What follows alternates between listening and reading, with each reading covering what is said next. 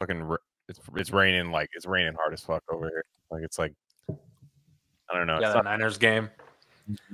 Yeah, it's crazy watching a game in the Bay Area. It's like, oh, it's like happening where all my friends and family are, but you don't even, that's the only place you can see football in the Bay now, right? It's crazy, except for college.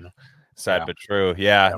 But it's too bad because the whole time watching football this weekend, and but I was thinking like, holy shit, like we might not have any more football like forever because despite the people trying to take it away with fake things like CTE and other things like that, disease X is on its way. You heard about disease X? They don't even try anymore. They're like, yeah, it's X. Yeah, it's yeah, I've heard about this. Yeah. Well, I figured now the reason it's called Disease X is because they know the only people that actually run to like go get boosters are like Reddit Marvel people. So yeah, you figure like Disease X, you're playing the hits at that point. It's legit good market. Yeah, it's good targeted advertising for them. It's like the 5th sequel in a series that only the super fans will go towards. Yeah, exactly. So from the 5 to the 6, we be in the mix with that rare candy paint job on the whip. I need food for the kids, money for the rent. Fuck a lockdown, baby, I can't do that shit. And I don't never vote, cause I'm fucking broke. And either way, I know the police ain't gon' leave me alone. On a plane by the visit Glen Rock, need crypto, told me I should bring the Glock with me. So I packed up my piece and I'm sliding. Cause we might get caught up in a riot. Middle finger Trump, middle finger Biden. Fuck a left, fuck a right, is you riding? Know you love to see it, dudes rocking. Ain't no politics, baby, we just talking. From the birds to the bricks, we be in the mix with that rare candy paint job on the whip. Who you with? But so this is a crazy dynamic. So I'm reading this in the timesofindia.indiatimes.com. Yeah, I don't know. There's no joke there, but I guess that when they're not trying to get to the moon, they're covering diseases, and the guy from the World Health Organization, Tedros Ghebreyesus. I have no idea how you say his last name, but like his name sounds like the disease. Yeah, it's like a Latin name. His name sounds like the disease, and the disease is called Disease X.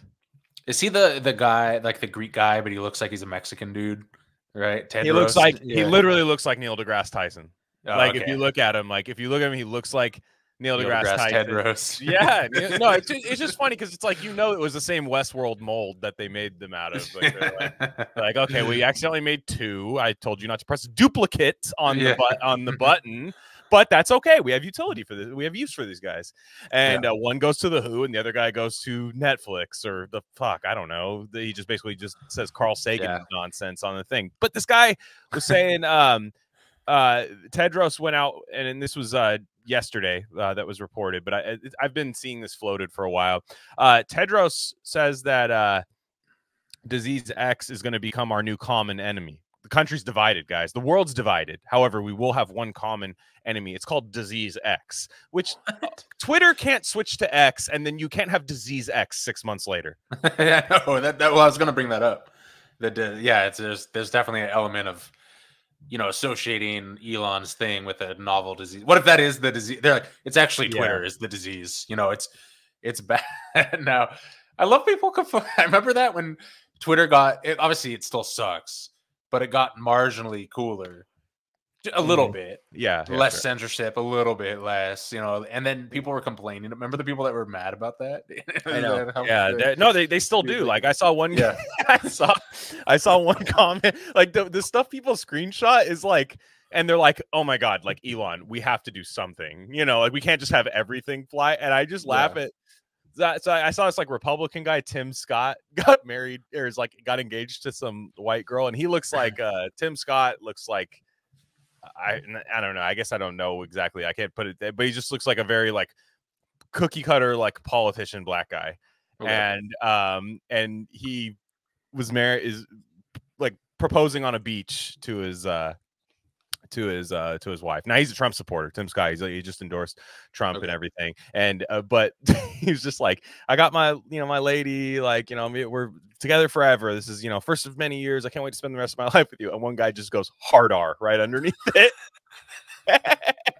And this guy who's like a libtard, which is funny because I'm like, dude, like he's going after the guy you hate. So you might as well just like let that one fly, you know, like there could be trouble to the libtards view. It should be like, well, there's trouble in paradise. They can't agree on, you know, the Republican black guy politician. They don't like that he's race mixing. They're not united together. But no, he's like, no, we need to censor that off the internet. I'm just like, dude, it's the weirdest thing.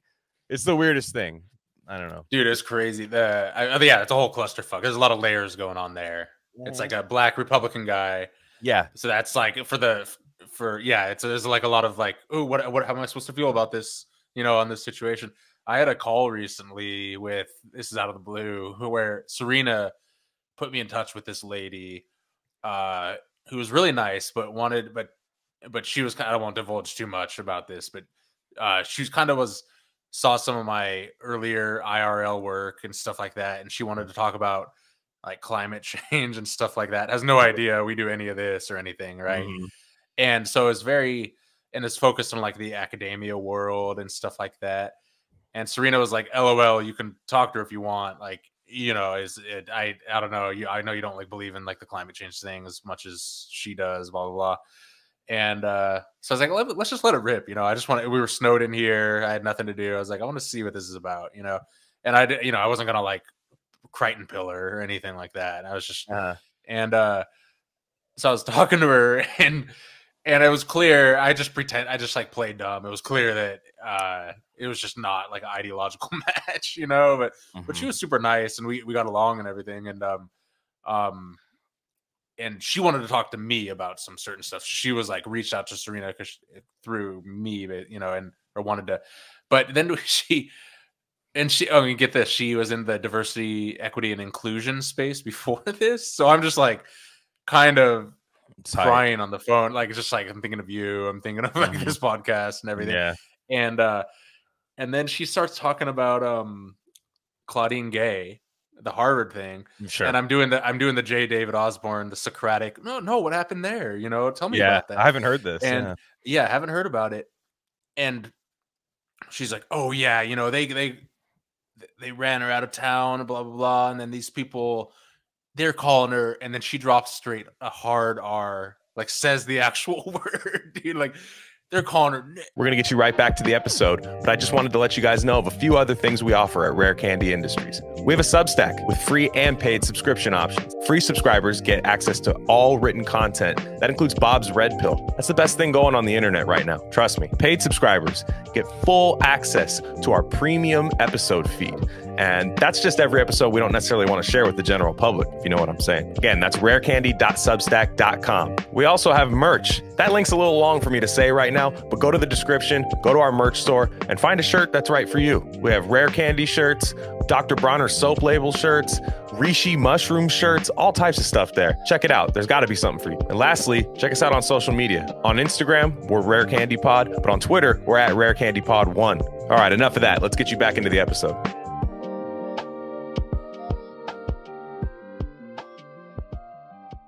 You know, and I'm just like the English teacher in high school that says it to like try and get it out of the way, like we talked about.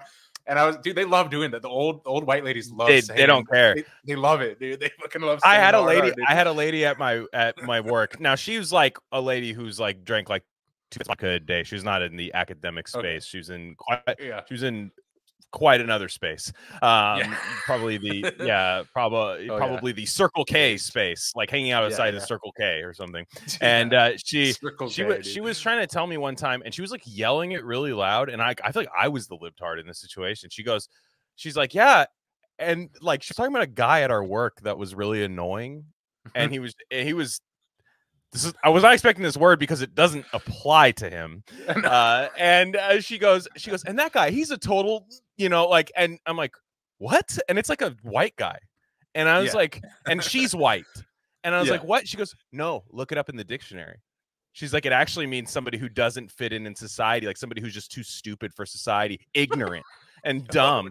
And she's like, that's where the prefix comes from, N-I, and then N-I-N, like and it's like IG. I don't know. She was like saying it was all that stuff. I'm like, But the thing is, I'm like, we're in like East Palo Alto right now. Can you not? Like, yeah, and Devontae Adams' hometown. I know. I was just, dude, she was doing this thing like the whole like actually the real definition of this. I'm like, I don't know that that's gonna play. Yeah.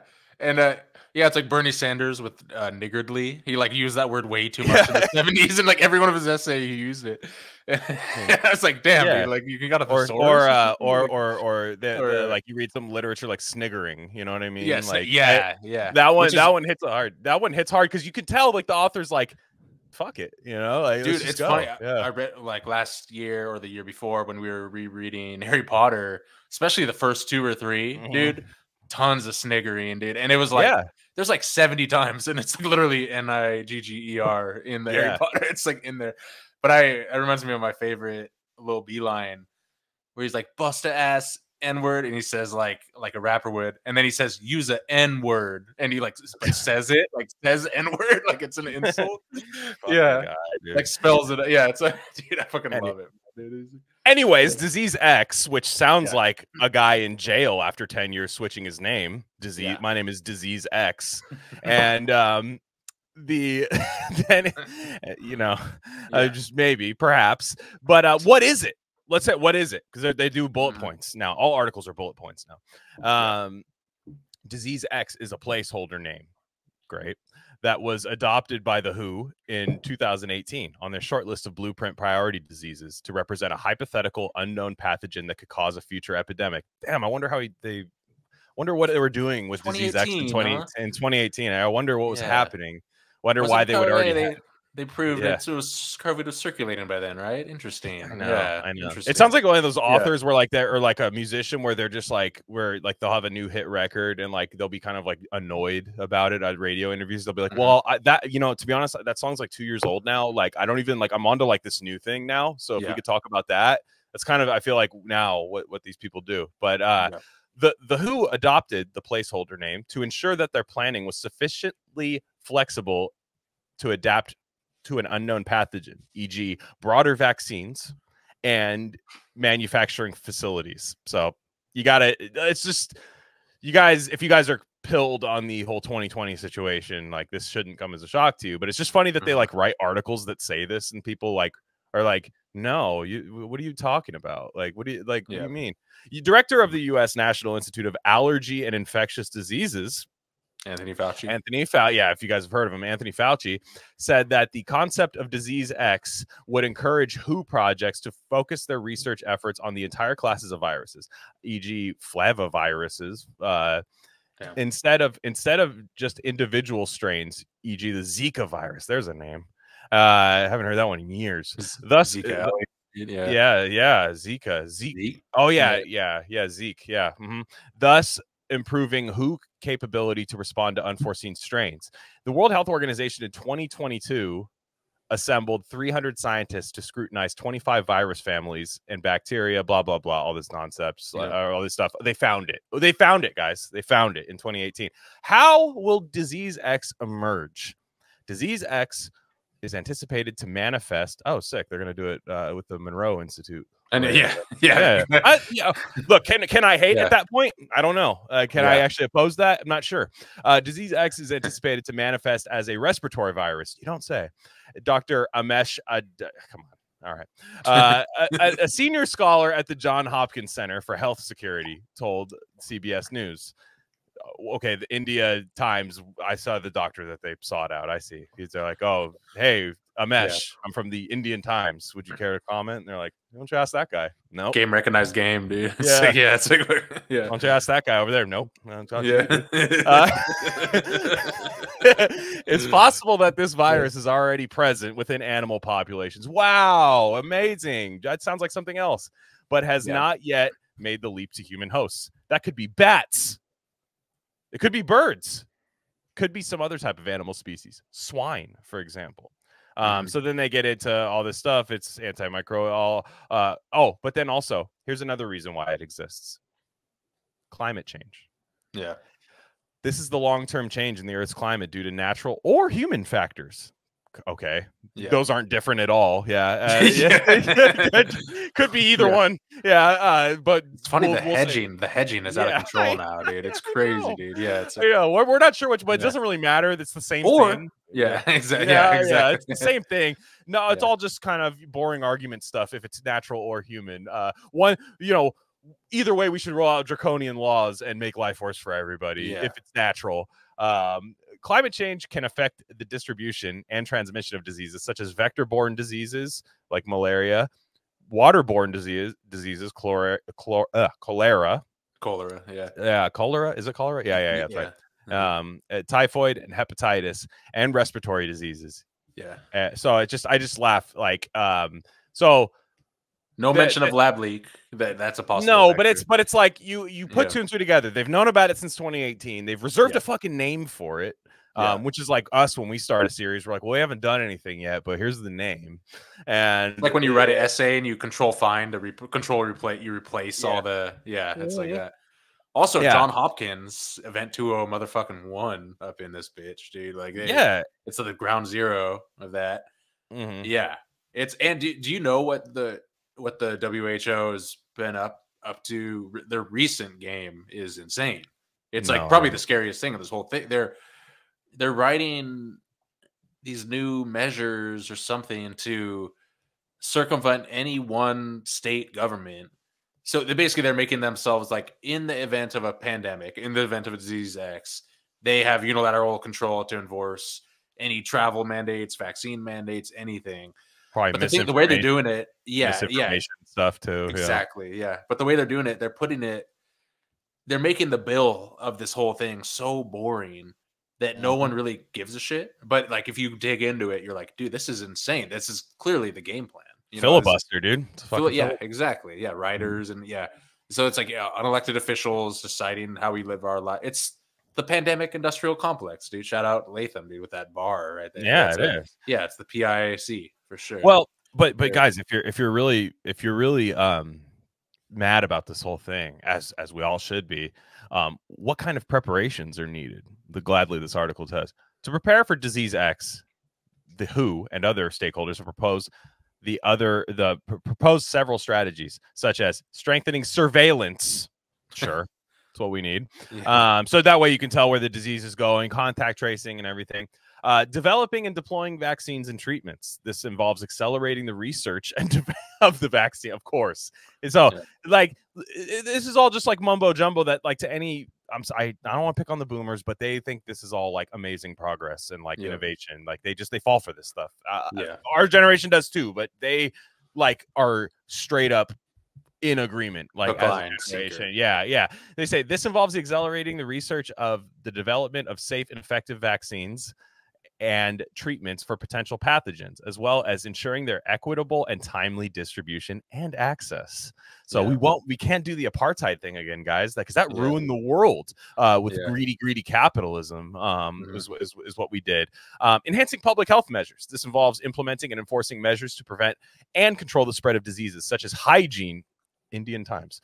Hygiene, isolation, quarantine, contact tracing, social distancing, and mask wearing. Building resilience and preparedness. This involves enhancing the capacity and readiness of individuals, communities, and health systems to cope with and recover from disease outbreaks, such as addressing the social, economic, and environmental factors. Nowhere there are they like, hey, eat a fucking apple. Like go for a walk. Like get some vitamin D. Like the sun might help you a little bit. If I wrote that article, it'd just be bullet point, Rishi, done.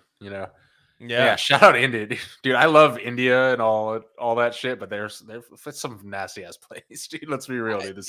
Every travel video is just like, damn, bro. Like I thought this shit would slap. It certainly does not. And it's probably like a lot of places where there's some cutty ass spots you got to get to before it gets cool. But any city part, like I feel like India is probably like New York City, but just 10 times nastier, which is saying something, because it's just feces in the streets and everything like that. Exactly. But wear a mask though. That's the thing. You just gotta wear a mask and you'll be good. But it's funny, in spite of that, India was treating COVID with ivermectin and had like no deaths for like a year straight, you know, in some states of India. It's like, yeah, I remember like, they did the whole thing where they were building like pyres for like the funeral, like funeral things. They were like getting ready for like burning bodies and stuff like that. And I'm just like, okay, great. But then of course, of course. So it's just ridiculous. But a couple things before we get to we got some voicemails today, but I want to get to some announcements.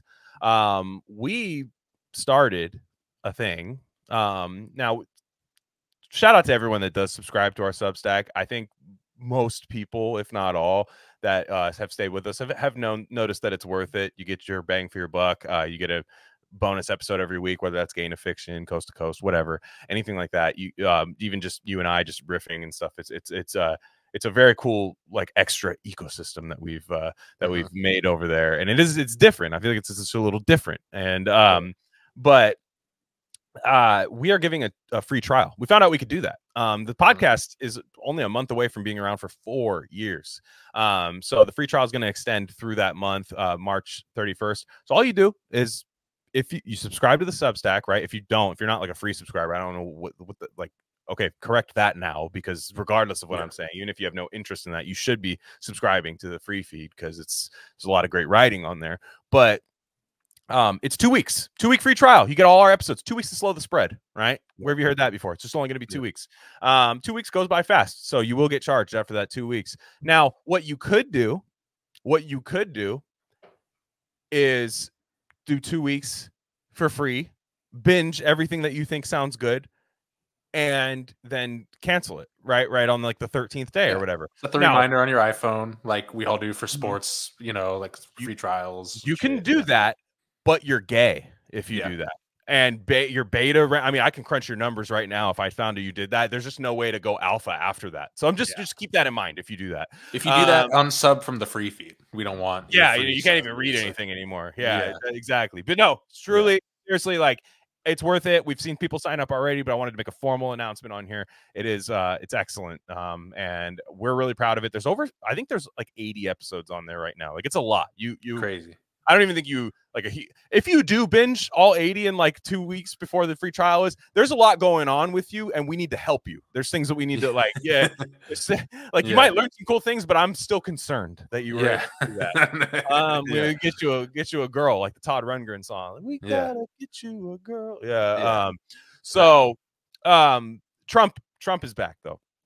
Trump is back. We've been talking about this, but DeSantis dropped out the other day, which I thought was interesting. Not that I'm not shocked. There's a lot of boomer Republicans that are shocked, and a lot of boomer libs that are like super shocked about Trump. But I laugh. The people I find that are not annoying, because I think they're coming from a good place, and I am sympathetic to this and ultimately agree in the long term. But the people who are already telling people just straight up not to vote at all. Which, okay, fine. You're not going to. I get it. I would understand every single reason not to vote. There's a lot that isn't going to change with your vote. But a lot of people's reason gets conspiratorial and in a good way. However, I have to ask a question. So there are people who say like I'm not voting for Trump, and there's a lot of people that are like, oh, I like him more than Biden. Like Biden sucks. I'm never Biden, but I like won't vote. Now, okay, fair. You're right, but some people will always go to like Epstein or Israel, or just like at the end of the day, that's not going to change. And I'm like, well, okay. So I agree that like Trump's part of the Epstein stuff. Trump is pro-Israel. Trump is whatever. There's a lot of things that aren't going to change if Trump goes in.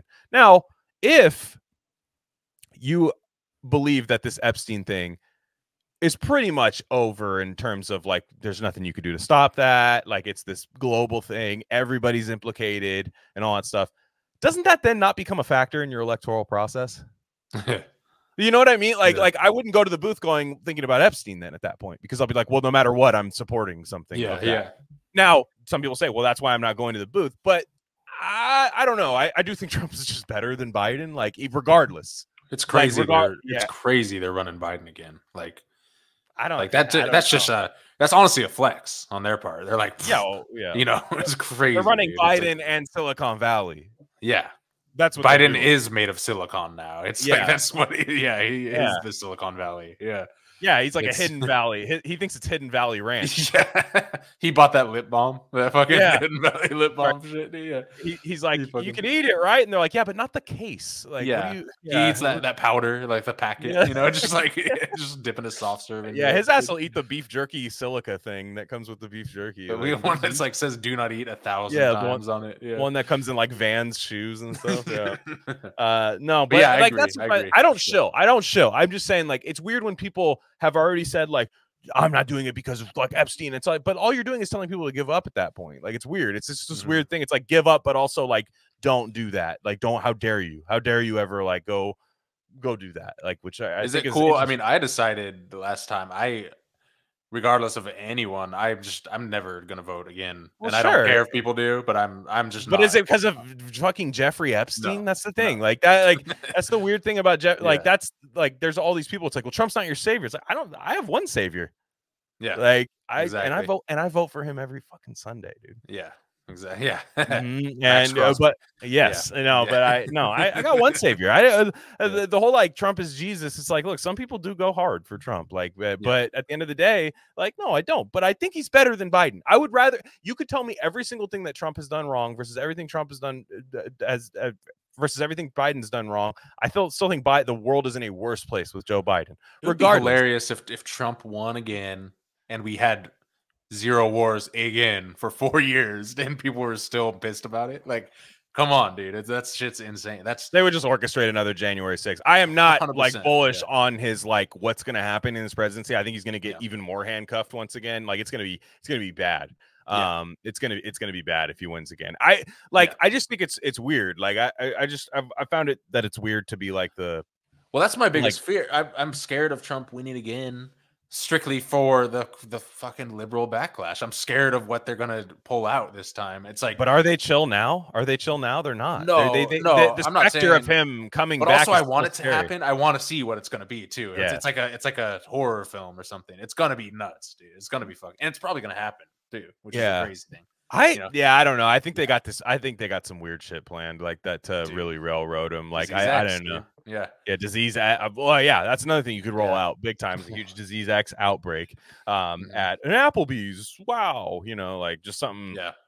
So NASCAR or Sean Strickland's latest fight. Where we put it in the fucking nacho dispenser for botulism and stuff, and just gave everybody disease X, nacholism. Nacholism. Yeah, exactly. So that's interesting. Camile Paglia has been popping up on the timeline. There's been some really heated debates on there. As somebody who has just watched like YouTube compilations of Paglia, and I think I've read a couple of like small pieces that she wrote and stuff, but I've never read any of her like big works like Sexual Personae and Glittering Images. I have not read those, but I think it's really funny when people who are like dissident and are trying to be like, or transgressive, whatever, any of those words, and they're like, they don't like Camile Paglia. I'm like, how? She's like the architect of all this. Yeah. It's weird to say that. It's like those weird metal fans that don't like Black Sabbath. I'm like, how? Yeah.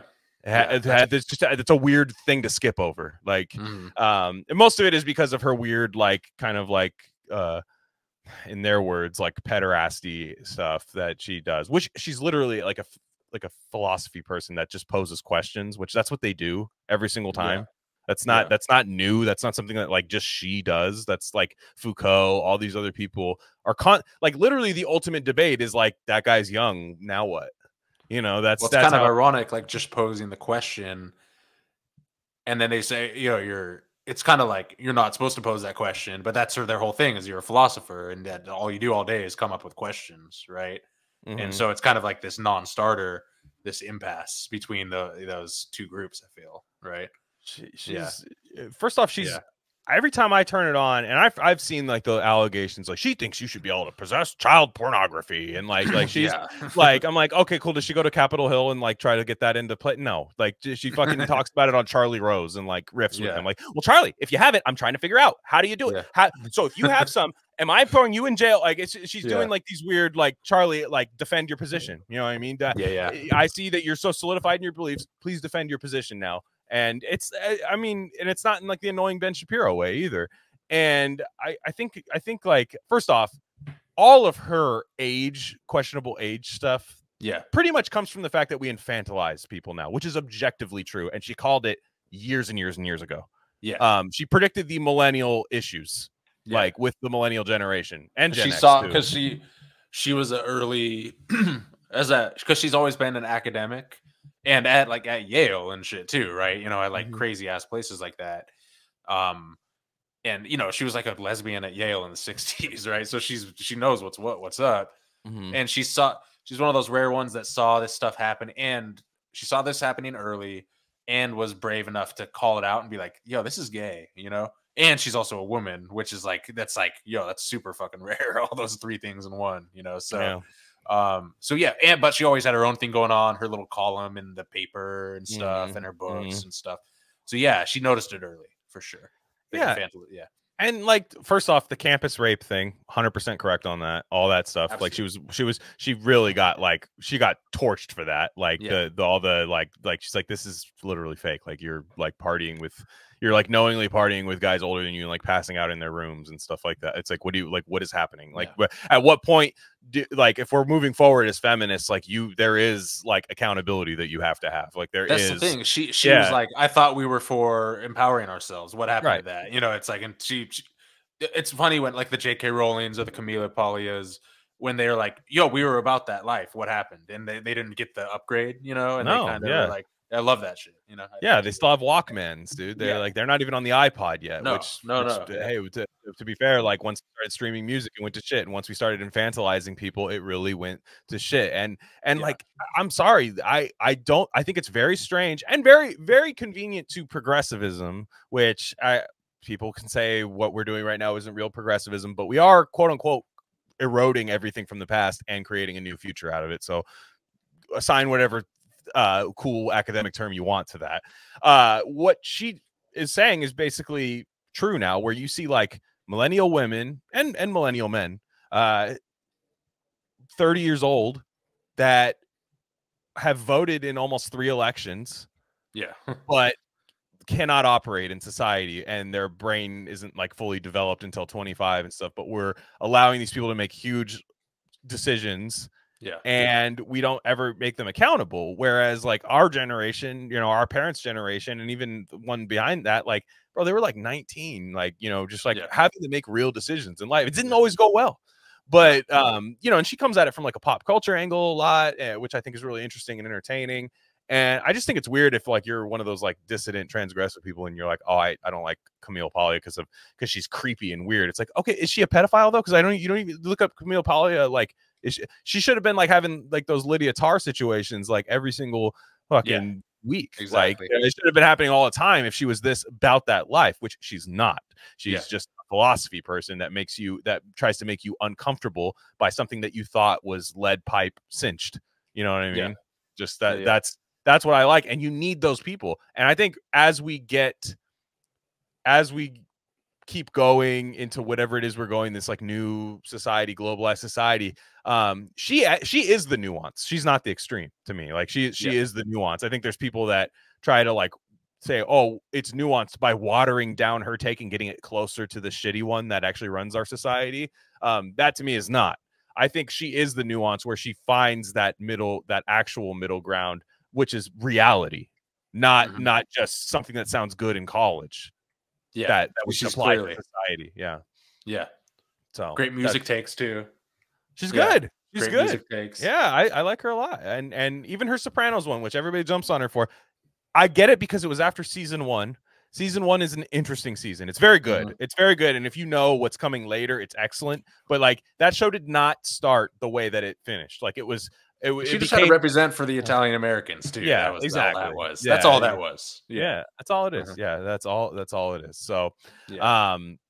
But yeah, like, so I think she's I think she's a genius, and the fact of the matter is that, like, the more you get red pilled and in a natural way where you actually feel like you found the real answer to something, you can like find her name next to it 40 years ago. It's great. Yeah. And also just her aesthetic. It's crazy how she's so turned in interviews and just like, and like is like 4,000 miles ahead of the interviewer and like is interviewing herself at this point, but somehow you listen to it, you're not stressed at all. You're just like, oh, this is vibing, it's cruising along. Versus like a Ben Shapiro where you're like, okay, where's the Magnum 45? I need to blow my fucking brain. It's like same kind of cadence, but completely different energies, I feel. And he has Shapiro has no swag whatsoever. In fact, he knows like thinks that's cool. That to like I'm not I don't do bells and whistles. I just hand the ball to the ref after the touchdown. He's just one of those those guys where you're like, well, Camile Paglia is like, no, we're gonna get there in an artful way. Paglia is taking the Sharpie out of the sock, signing the ball, giving it to the cheerleader. Performing. She's performing while also, hitting the nail on the head, which not a lot of people can do. It's cool how she understands the essence of gender roles in like a non-gay, like Zoomer trans way. She kind of knows. She's like, this is the core of this shit. There's something here. It's like, we do these things for a reason. Men are men for this reason. It's like, I like the way, and it's funny coming from her because she's basically like an alien. Like, who the fuck is she? She's like she's like, she doesn't fit in anywhere sexually, at least, but she's like an expert on that shit. She wrote a whole book on it, and stuff. So it's pretty funny. It's like, it's almost, maybe that's probably why it works. I think it has. I think it has to be. I think it has to be somebody like that, somebody like a true outsider to really be able to comment to that degree. I mean, like, dude, even the audiobook of Sexual Persona is 40 hours, dude. Like, it's fucking like, it's like she that's her, like, she dumped everything in. It's like 9 to 5, Monday through Friday. You'll be done Friday with that. Yeah, it's great. I think it's free on Spotify. Like, I think it's free. Like, you could smash through that. But and I will one day. I will one day. I will get through. I'll do the audio. I wish it was her reading it like manically. That would be sick. Maybe we'll do it for the new book series, nonfiction. Sure. Yeah, dude. Like, that's what I mean. Where people just be like, this kind of like, oh, like, she brought up like the taboo thing of the age of consent. Like, she brought it up, therefore we throw everything out. And it's like, man, I'm sorry. Like, we are the only, in my opinion, the only country that really gets like scarlet letter level Puritan over like even talking about it. Yeah. We're the only country. We're stupid about it. We have really weird Victorian nonsense going on in this country. To even decide, like, okay, let's leave. I'm fine. Let's leave the age of consent where it's at. I have no problem with that. I have no issue with it being 18. We need to start actually treating 18 like it's adult then. Yeah, exactly. That's my thing. Like, you're an adult when you're 18 then. No, none of this dawdling around for 8 years trying to figure out what you're going to do. And also, the whole thing, I agree. I have no issue. Let's keep it as it is. I have no, but is anyone campaigning? Is anyone going to the 16-year-old states and campaigning for them to raise it? Is that like a political? I'm sure there is. I'm sure there's some form of that, but these people that are trashing Paglia or whatever should be those political activists on that route. They should be going to Oklahoma or whatever the fuck these. I don't even know what those states are. It's crazy and great. Yeah, it's like, and then everyone brings up Europe doesn't care, and it's like, it seems like less bad things happen out there in general with this shit. It's like a law of attraction thing, if you focus on it in a weird way, it's going to produce weird results, kind of thing. So I don't know. It's just, That being said, philosophers do love talking about age of consent. They do. I mean, it's the number one thing. I mean, it's like it's the thing. They know it's weird. They know they know everybody immediately stops what they're doing to like, oh well, what are you talking about? They know that, and then they get a chance to actually defend it, because like, that's what I mean. If 18's 18, let's make that adulthood, like truly adulthood, instead of this whole age gap, whatever. If you really are worried about kids making poor choices, you need to bolster the educational side, but not some dumb, like, fucking, that's the other weird thing too, is how, like, that all those like all the books in elementary schools teaching you how to give like blowjobs and shit. You know that like you know that liberals like, oh, the conservatives want these books banned, and it's like, well, yeah, it's fucking insane, you know. So it's, I don't know, it's all mixed up. It's interesting how I do think we are sexually repressed in a lot of ways as a society. 100%. But in the ways that like the progressive types think they've evolved beyond, but they haven't. You know, it's a weird catch-22 thing. The other thing I know, and again, we were talking about this with the show, the curse that you were talking about in the chat with Kelby and everyone, on how, and I brought up how, like, you know, it's every Netflix show makes fun of woke stuff now, right? Yeah. And in particular, every show, we just watched this new like made for Netflix Jennifer Lawrence movie. It was pretty good. Was that the one where she's like tries to get the kid laid? Yeah. It was funny. It was fine. You know, it was a little slow paced and everything. But I've noticed this at least 5 times with like Netflix shows or movies where they explicitly make fun of consent now as like some dumb liberal progressive thing. But it's like they started it. Yeah. So it's like it's coming from within the house. It's like, you know, it's like one of those things. But I do find it funny that that's what they pick, because even those guys, even like the most hardcore Netflix ass progressives, know that consent as they've defined it is complete horseshit, right? When have they ever actually applied it? Exactly. That's what I wonder. Like a true bureaucratic sex person, like these people, like these true Terry Gilliam Brazil guy repairman comes in with like forms when you're fucking and stuff, like a true. When have they applied that? Because like that's what dating apps are for, by the way. That's why people do dating apps, or not why they do them, but that's why they're so streamlined now, because it's supposed to take away every form of like kind of the thing that people enjoy on sexual encounters, the mystery, the spontaneity, you know, like all of these things that it's taken away, and then people wonder why I'm 32 and don't have anybody in my life right now.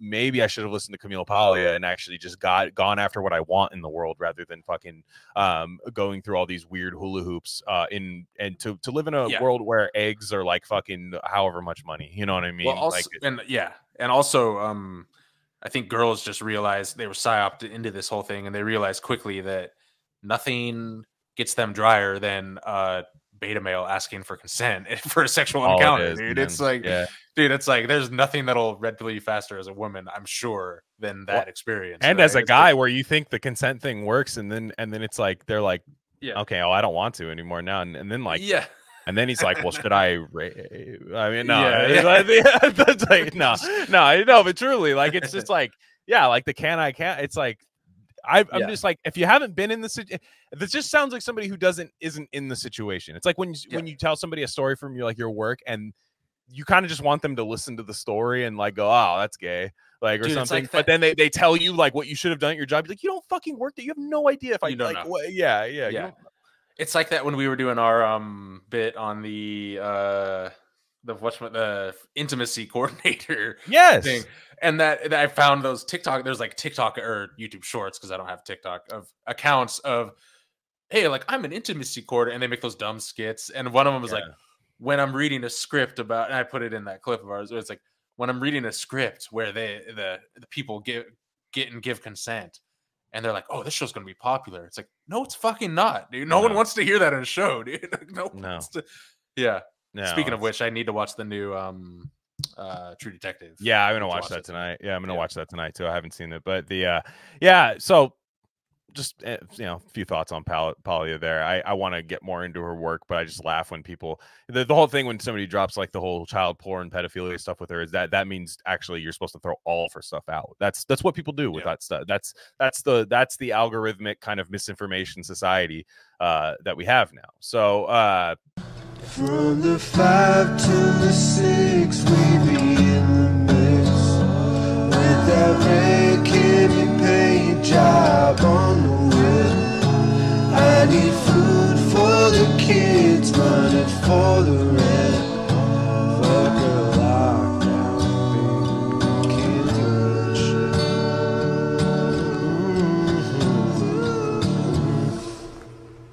You watched a movie that I recommended called The Fury. Yeah, we watched a couple. That's true. Dude, I want to talk about both for sure. Okay, yeah. So let's talk about Under the Silver Lake first, because now some people might roll their eyes a bit because I did talk about that on the second Gain of Fiction, which that was a long ass time ago. The second Gain of Fiction, I paired it with The Crying of Lot 49, with Adam Lehrer and I talked about, where basically The Crying of Lot 49 is centered around a woman who is in kind of a really weird, unhappy marriage, and one of her ex fling guys dies suddenly, and then she is made the executor of his will, and he's this big mogul Howard Hughes ass dude, and so she's uncovers all these weird secret societies, basically the red pill journey and the stuff you gain from it and the stuff you lose from it. It's Crying of Lot 49 is a masterpiece. I think everybody should read it, but the Under the Silver Lake is like that, but for a guy that just is trying to get laid. Yeah. And it's the Millennial Lebowski. Yeah, it's Andrew Garfield, who is the soyest guy in any other movie, but I think he is incredible as I don't even remember what the main character's name. I didn't rewatch it, but in Under the Silver Lake, but he is incredible in that.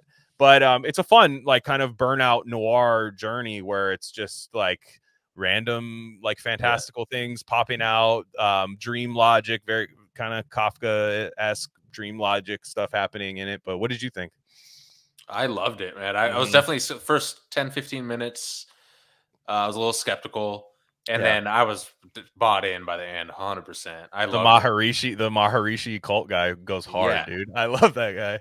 Also, I love the fact, 100%. I love that these billionaires are ascending with essentially hookers in their little cave. It's they're OnlyFans girls, and they're escorts, and they're these are the girls I'm going to spend eternity with, and in the afterlife and in this cave that we've carved out under LA. And it was fucking great. It was he's a perfect character, especially the eviction at the end. It's that's just brings it all so down to earth that I know. Oh shit, I'm literally kicked out of my fucking apartment because I've been chasing this crazy ass story. That's the best part about it, is every time it kind of takes you out of the real world, it sobers you up a little bit, which I feel like that's my life a lot. That's a lot of of people our age in our kind of journeys in life, especially for me being a burnout in his 30s. One of my favorite parts is when he's with that younger girl in that little cave party where he eats the whole cookie when he shouldn't have eaten the whole cookie, and they're like, "Did you eat that whole fucking cookie, dude?" He's like, "Yeah." And then did they make him to get in the party though? Exactly. It's a Kafka thing. I mean, it's what? Yeah, it's a Kafka. Yeah. And I guess you weren't supposed to eat it. Yeah, it's and then you're like, well, the guy at the door, but then who was the guy at the door, right? I mean, there's all these was that even the guy? So he's just never belongs. He's Joseph K in that sense. He has a very Joseph K kind of vibe to him, but I love when the REM hits, dude, the What's Your Frequency, Kenneth, and he's the only one that cares about the song, and then just throws up, and then but then after that, it's this really odd, what is all these weird underground, society, LA kind of indie sleaze parties that they're having. And then all of a sudden he wakes up in that graveyard and his mom is calling him, talking about sending him videotapes and stuff. It's just, it's really, really, really good. The guy with the eyebrow, I never know his name, the guy with the eyebrows. He's in so many movies. The guy with the little, that snuffed it out, the weird prize map and about what's happening under LA. I love that guy too. He's great. And it's funny because first of all, I love LA movies. They're unabashedly LA. And of course it's Lebowski, but you hear that and you're like, well, I don't want to watch a Lebowski remake essentially. But the thing is, no one ever tries to make a Lebowski remake. But then they kind of did, and they nailed it. They didn't, and it's not a 1-to-1 map. I get that. Well, no, and Lebowski is the Big Sleep, Raymond Chandler for Burnouts. So there's a whole lineage of it, and they're just well, I'm going to make this type of movie. Now that noir genre, people think noir is a guy in a detective coat, smoking this town ain't like it used to be. Toots, beat it, that type of movie. Which those are excellent too, but really it's a pacing thing. It's a pacing and an aesthetic thing where a lot of smoke, a lot of confusion. You're figuring out everything alongside as the protagonist is. You don't know anything that he doesn't, and it's a mystery. And you know, and there's a big climactic part of it. First off, casting wise, you get this is like a Sydney Sweeney's in that. I mean, it's like this is a lot of like Riley Keough, who's the daughter of Lisa Marie Presley, I think, and part of the Presley family. She's the main kidnapped girl. I love the fake indie rock band with the backwards letters. The songs yeah, they were good. Yeah, no, they were good. And Jesus getting the shit beat out of him. That was a great part. He's just a little shitting punk, gold, you know, shitting gold into the toilet. And no, it's such a fun journey. It did not get good reviews when it came out. It got a little bit more of a cult following. I think there's going to be another huge resurgence with that movie. It's going to get its kind of I'm trying to think of like a movie that would be like it, like even like exactly like Lebowski. Exactly. It bombs it because these movies, like again, like how it ends, like I can't even tell you how it ends. Like I could, you watch it, it makes sense and it's cool, the old bird lady and everything. But like if you explained, even pitch that to a producer, they're like, what the fuck, dude? Why would I fund that movie? Well, it has that hockey stick ending where it just squirrels off into some weird direction, which again, I think a lot of people hate, normies hate. But that's actually the smartest way to end a movie, because then you don't get the bad ending, right? Where it's like, wait, what? You ended it like that, you know? Where it's just kind of, it's like a question mark, trails off a little bit. I love that. I really get mad watching movies with people that only care about plot. Now, plot's important. There has to be a plot. To me, it's like pacing and characters are much more fun to me, where it's kind of like, okay, I don't think you need to be one of those guys, well, you need to abstract this from there, and then none of this is actually this, and you don't have to get to that point. But these plot people, when people become so into plot becomes ruined. By the way, I've watched movies with somebody in my family who will be on their phone during the entire movie, and they'll be like, oh, I bet this is going to happen. And then it happens. And I'm like, yeah, because that happens in every movie. Like, you're not smart for knowing that was going to happen. And that's not, they weren't hiding that from you either. This wasn't something that you uncovered. So yeah, I love like this type of movie, which is just, it's zany, it's odd, but it doesn't do weird just to be weird. It's, you know, like eventually this guy's trying to find, like, he's really trying to get laid. That's the thing. Like, he's not really trying to change the world. He gets sucked into a conspiracy, but it's all to find this like cute little blonde girl that he was fucking around with, who's like kind of a 50s like movie girl, like that is obsessed with it, all to the point where he gets to the guy's house. I even use this clip to intro the episode of the second Gain of Fiction. Again, free trial, guys, free trial. We also cover the trial on the Gain of Fiction. So, free trial to listen to the trial with Monte Carlo. I hope somebody goes through a trial situation trying to cancel it. Yeah. Oh, sorry, you're not only did your car get charged, it got charged for the yearly fee. Yeah. And why did you want to cancel it? Do you hate them? Thank you for being a founding member of. Yeah, exactly. Yeah, that's crazy because you're actually under arrest now. For doing that. Yeah, I mean, but it'd be funny if we like canceling the Rare Candy trial like dings your credit score or something. How sick would that be? Oh, I would love that. It's like, oh, you dipped 50 points. But it does up your Reddit score. Yes, if you cancel. Yeah, so you get Reddit Gold. You decide. You get updates. And the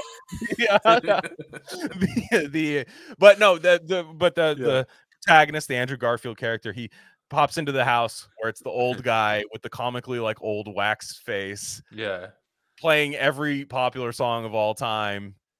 And what the fuck, dude? Yeah, and it's just fun. It's kind of a mockery of a red pill journey where like it all lines up too perfectly, like where it's what people think they're doing.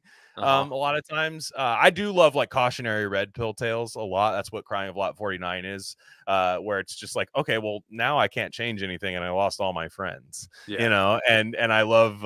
No, this guy didn't really have any friends. He had like a weird like girl that would come over and have sex with him every once in a while, but he didn't have a lot of friends. By the way, in that movie, classic millennial frat house thing is the fucking soda bottle full of cigarettes, cigarette butts. God, nailed it. Just nailed it. That. It's really good. So I highly recommend if you haven't watched that movie. It's from 2018, but a lot of people just haven't. I don't know why. And it's great. It's absolutely great. Now you watched another movie, and this one is a little more. That one's pretty RC coded, but this one is like pretty much hits everything that we talk about, and it's made by a master. This guy's an absolute master filmmaker. His name's Brian DePalma, and this was his 1978 follow-up to Carrie, which was a smash hit blockbuster, Stephen King's Carrie adaptation, kind of similar, and it's called The Fury. Now, The Fury is I've been on kind of a Kirk Douglas, Michael Douglas kick. So I had been going, it was on Max, and I was looking for something to stream. And first off, right away, I talked about it a while back. You look at Kirk Douglas, you're like, holy shit, man, this is just Michael Douglas. Yeah. This is just Michael Douglas. It's scary, kind of scary a little bit. Like, it's like fucking crazy. And but De Palma is a gearhead.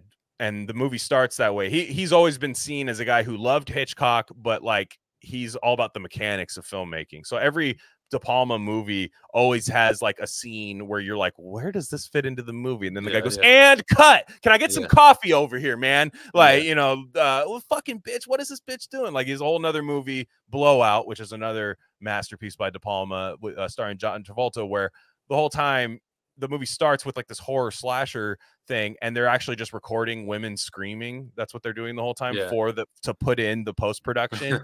Like, it's just, there's a lot of that happening. So this movie covers parapsychology, telepathy, mass shootings, false flag stuff, a lot of Program to Kill kind of things happening in there, because it starts out with the Kirk Douglas main character guy. You can tell that he is kind of somebody a little bit because he's on a vacation with his son named Robin. We'll get to Robin. He's an interesting guy. But all of a sudden a huge shooting happens. And we find out that the guy, the main CIA agent played by the great John Cassavetes, another great story about him, is orchestrated the whole thing. And that's not a mystery. You see it right away. Even Kirk Douglas knows this, but you don't know why he orchestrated this, because they're filming a mass shooting, and there were like Israel flags everywhere. So I was assuming they were in like somewhere in the Mediterranean. But you don't know why. Like, why would you film somebody doing like a big mass shooting and then like blow up the guy's boat? He must have done something wrong. It's actually not true. He didn't do anything wrong. His son has a special talent, and we don't get to him for a while. But John Cassavetes, for any film heads know John Cassavetes. His movies are really cool, slow burn, kind of like these really like dingy, like grungy documentary looking ass movies. One of them is called A Woman Under the Influence, which is definitely how it sounds. It's crazy. And with his wife is like this girl having a meltdown, arguing with his mom. These are all like his real life wife and mom doing this. But he would take, Cassavetes would take acting roles. He was kind of a handsome guy. He would take these acting roles to gain a bunch of money and pump it back into his passion projects. So he would do Rosemary's Baby, make a bunch of money, which, like, I'm gonna do this bullshit movie. Oh wait, it's one of the best movies ever. He was in that sweet spot where he's like, I'll take the big blockbuster that's also a timeless classic. And then he has another one called Killing of a Chinese Bookie, which slaps really hard too. And heard of that one. It's sick. And but he would do Columbo, all types of stuff. But Robin, watching his dad die, because as he tries to get away to find his son, the Kirk Douglas guy, he finds out the boat exploded and stuff. But really the whole concept of the movie is that they were trying to create a footage of a false flag mass shooting, because the kid is telepathic, but the kid is also probably has PK, psychokinesis, bending spoons, blowing stuff up with your mind and stuff. So they wanted to have something that would get him to peak anger. Like, so what would be more angry, make you more angry than watching your dad die? Kind of like MK Ultra Zoolander style, kill the Prime Minister of Malaysia stuff. And there's this like secret kind of X-Men school involved in it, and it's all done really masterfully. So what did you think? Yeah, I thought it was good. It's sometimes it's hard for me to watch like 70s movies. I need that like polish on it, you know, but this one was pretty polished. Definitely had some. Okay, the one thing, I mean, this is just right off the bat. This has nothing to do with the theme or anything, but whenever they use special effects in 70s movies, like the blood coming out of the fingernails, the audio gets so shrill because they're almost trying to disguise how bad the effect is, you know. That's just something that stuck out to me, where it's always like it's hard to. It doesn't fit a modern soundbar or TV when you're listening to it on a fucking Well, that's why you get re-releases, you get all the Blu-ray, you know. That's why those exist now, because you're right, these were not meant to be watched anywhere other than a movie theater, and maybe syndication, but this movie wasn't going to be syndicated on TV. No, it's crazy, but yeah, I loved it. Kirk Douglas was definitely the GOAT, and the young girl, the 17-year-old girl, high school psychic. I don't know the actress's name, but me neither. I'd never heard of her. But yeah, she was great. Yeah, Robin is definitely my least favorite character. The actor was bad. He overacted. Just wasn't my favorite performance from that, but I loved it. I love the accuracy of like the Psi elements within. There were clearly what was going, because what was in the collective consciousness by 78, because it couldn't have been more than a decade old since like the Summer of Love that people were talking about this stuff in mass or whatever. Sure. Where they're, where they're talking about like, stuff, where they're talking about alpha brain waves and like the train, controlling the train with your mind. Like that's me off the cup of shift for sure, dude. That's like me off like a tablespoon of shift right there. I'm like ripping that train around those tracks. Shout out Romani and Dean Thomas. But yeah, I loved it. And again, the ending, a nice, abrupt, clean, quick ending. It won't spoil it, but it's awesome. It's fucking awesome. And he's a damn. DePalma is obsessed with Hitchcock. Hitchcock movies end after the climax. The climax is done. There's no resolution, because people back then weren't on Reddit saying, "Well, how would that happen?" And then now directors have to appease those people. So, and then they ruin their art through it. So in my opinion, because it's like, to me, it's like, why don't get your brain to work? And that's not what it is. You're like, not everything is meant to be this like Don't Fuck with Cats Netflix documentary where you solve everything. Like, no, you're watching a filmmaker make this shit. Like that's what you're doing. Like he's in charge. So it's and it's interesting because 2 years prior he makes Carrie, right? Carrie's not his IP,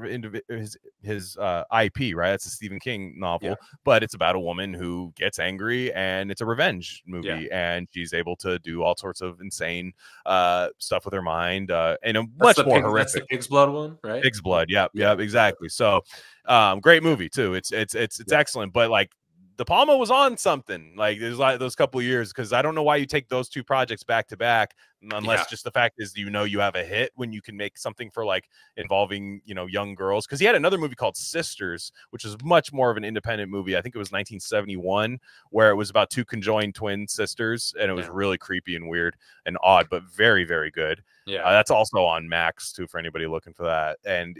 But like for me.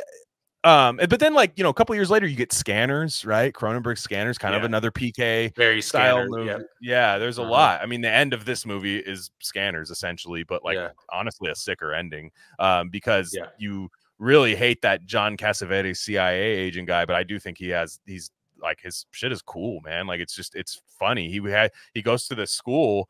He has the school that's like a CIA front for like finding the next like psychokinesis like alpha weapon person, and because he's like, well, China doesn't have one, Russia has one. It's like it's definitely an arms race thing that's happening there. And it's like an NBA draft, it's like it's like copycat league.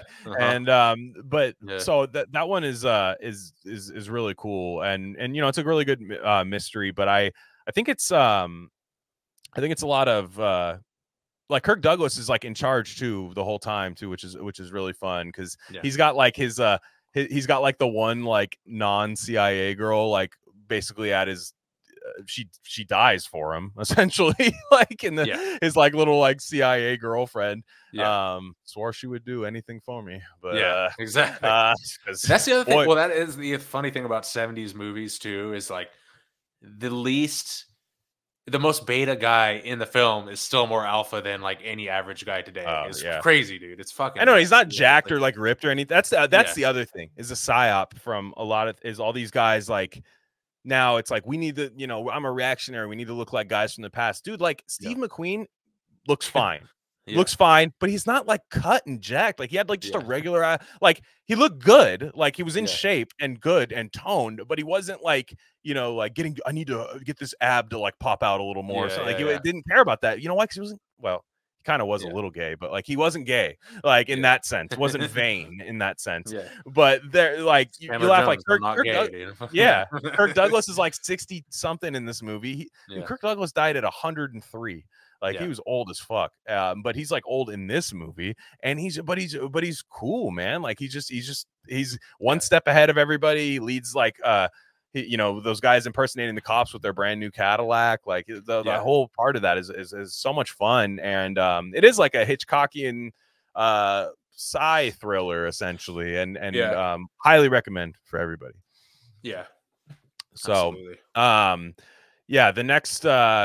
next one we have to talk about, because I want to talk about your red pill is this. I think this is brand new on our site it's about a day old, and you wrote your 13th red pill, and it is about sleep and other altered states. Now, what is that all about?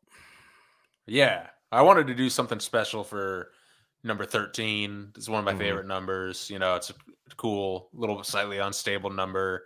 You know, 13 cycles of the moon around every year on Earth, you know, kind of thing. And it just, so what better? And I kind of wrote this over the course of a week and a half, couple weeks, just like either super early in the morning or super late at night when I was kind of in that state. And yeah, my main thesis is, well, I noticed through reading like New Age books and hippie stuff and law of attraction stuff that distinct and disparate authors and belief systems and everything all focused on, they're like, if you could do one thing, focus on your consciousness as you drift off to sleep and install the consciousness you want as you drift off to sleep. That's the number one piece of advice. You know, whether you want to manifest a better life, whether you want, you know, better anything in your waking life, you want to harness that precious in-between state, because that's when you cascade through all your brain waves, right? Where you go from beta, wakeful state, beta, you know, so true, through alpha, which is like that's the L-theanine vibe. That's the shift, the Rishi vibe. The alpha is like zoned in, alert, but couldn't give a fuck, you know, kind of vibe. Like just like no cares in the world, but all the care in the world, kind of, you know, that kind of thing. And that's the secret, is what. So I just noticed everyone talking about that, and I'm getting better at implementing that. I'm where you're gonna sleep every night anyway.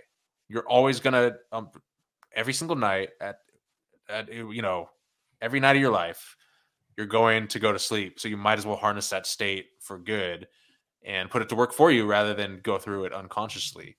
And I just find it funny with sleep is such a funny thing. You know, we think about like all our ancestors trying to survive, trying to fight battles and, you know, invading tribes and just, you know, lions that would attack us, you know, on the fucking savannah or whatever.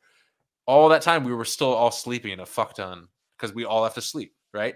And then think about like Jerry Rice before every Super Bowl had to sleep, right? It's like it's crazy how like every moment in history, right? The craziest shit can you imagine, that person slept that night, you know, or like maybe not, but they slept the night before, you know?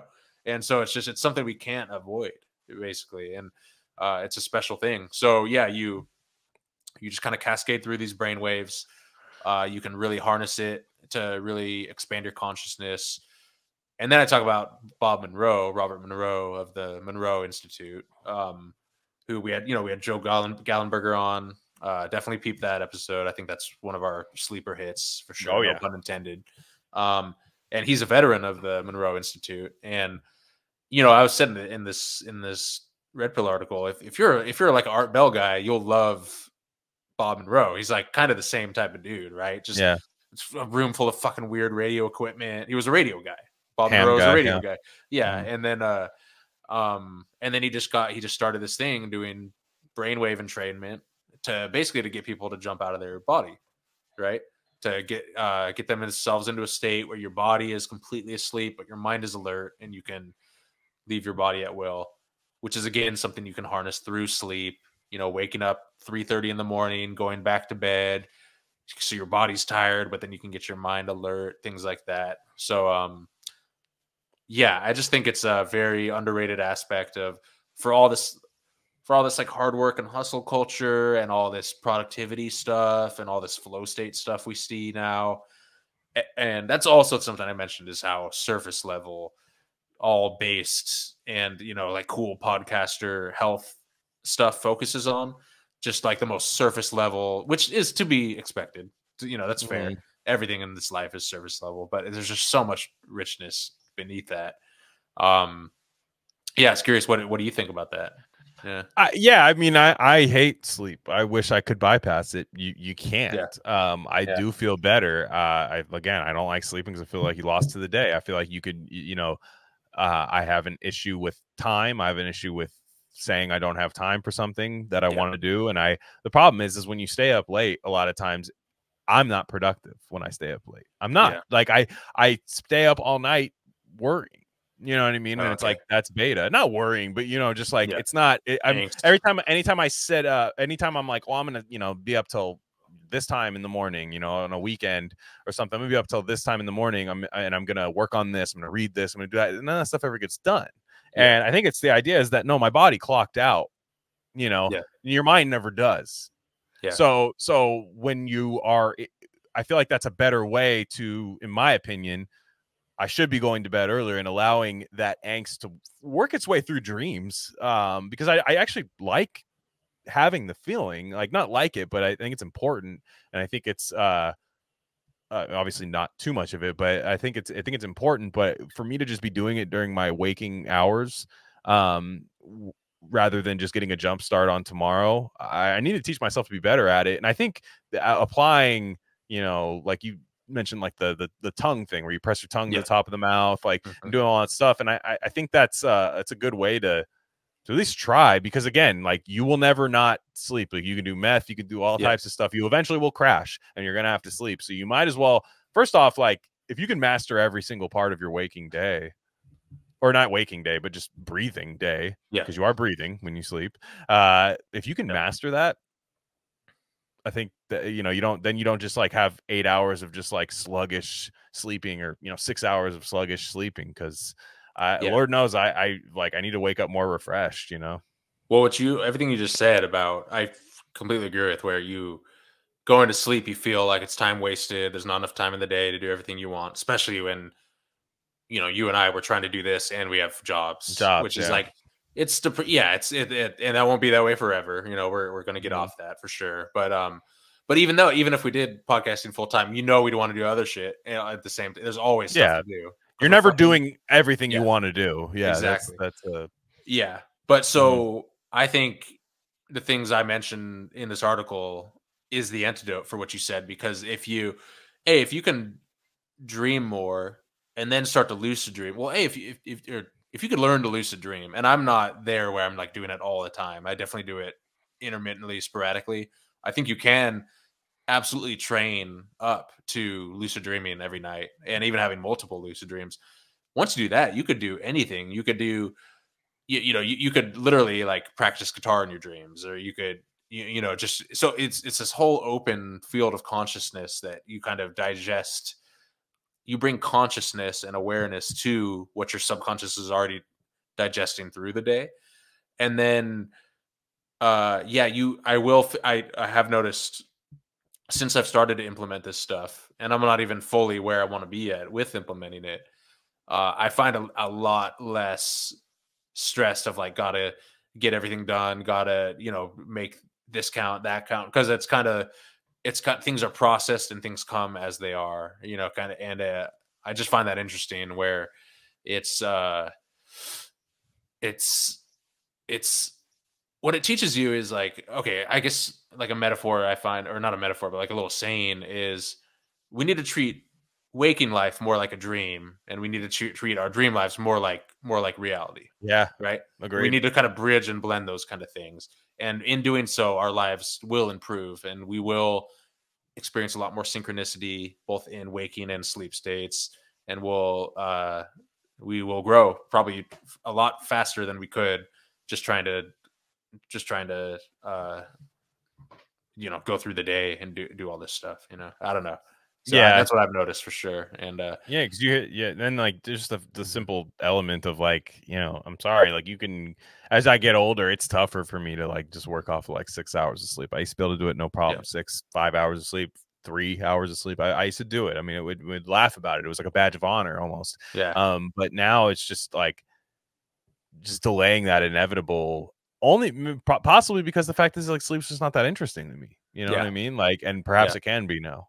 So I'll apply it. I'll apply it. I will do trial runs of these things. And I've noticed like I've become more of a dreamer now that especially when I'm on, like when I take lion's mane, like that stuff comes like crystal clear, like kind of almost like shockingly clear and scary dreams, but they're good. I mean, it's good that it has them. And I've noticed that perhaps in my day-to-day life, I kind of just push that anxiety and angst into sleep mode, which sounds weird to some people. It sounds like Freddy Krueger-ish and scary, but no, it's like I'd much rather have that happen during my sleeping hours, where it's almost cool. Like we talked about that with Jack last time, where like it's kind of cool when you wake up from a bad dream. You're like, this is tight. Like, just like that was cool that was just a dream. But then you have the ability to actually like fuck up your actual material life by carrying that energy into your actual waking hours. Yeah, that was cool energy is the best thing to do for bad dreams, I feel. And I know the lion's mane definitely scientifically extends REM throughout the night, which is the dream state. Feels like it. And again, it's super easy to set, and I talked about a little bit about supplements and herbs and stuff you can do, and it's super easy to set an alarm. This is something I'm taking more serious. Usually I'll naturally wake up or get waken up by my cats at 5 a.m. and then maybe once a week I'll sleep into like 7:30 or so. And you set alarm for 3:30 right by your bed, have the glass of water and then your little supplements or herbs or capsules or whatever, take them, go back to bed, do some deep breathing and intend to have a dream or a lucid dream, and you will, and there's some you could have like movie ass dreams, like fucking like hour and a half long, like it's like vivid colors, just the craziest shit you've ever seen. There's really no limit to it. And and it's just fun, it's good stuff. And the Robert Monroe stuff is just so, I mean, that guy was the guy for his moment in time, right when headphone technology was coming online and just beat generators and all this different stuff. It's crazy. He just like that shit's a gift for sure. And that's a really fun thing to get into.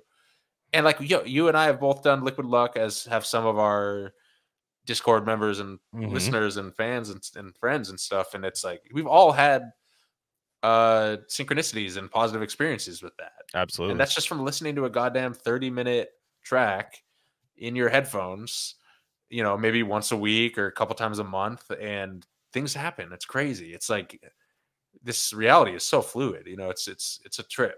It's a goddamn trip. Yeah. And well, that's the guys. Go to rarecandy.substack.com. That one's free. You don't have to sign up for anything. You should though. You should. Now got 2 voicemails. I just want to do one thing. We're kind of on a streak. I like bringing up an alpha male that you might not know. We've been talking about this guy for a lot, but I feel like it's been a while, and I don't think he's gotten his proper due on here. Look, now if you remember the Thomas Kincaid one, that was on a free feed. Now on our Substack paid feed, we did Rick Ocasek. That was amazing. I still think about that one. Talking about his escapades and he thwarted the bureaucracy. Let's just say that much. And now I'm here to talk to you about Dave Dahl.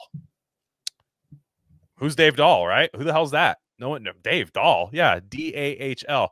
You might know him as Dave's Killer Bread.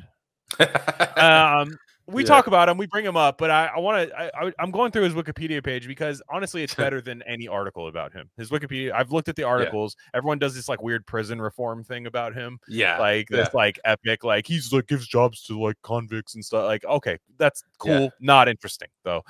This is Dave Dahl. So he just recently celebrated his 61st birthday a week ago. He's been around a while. Dave Dahl from Portland, Oregon. He was incarcerated like a lot of his life. Like he was burglarizing people's houses in like the 80s. He doing a bunch of drugs. And like in and out of prison all around the country, Massachusetts, Oregon, just constantly in and out of rehab. And he got a job with a brother named Glen, 2 N's, but that's okay. And it was his brother, he joined it's the family bay. They had like a little family bakery.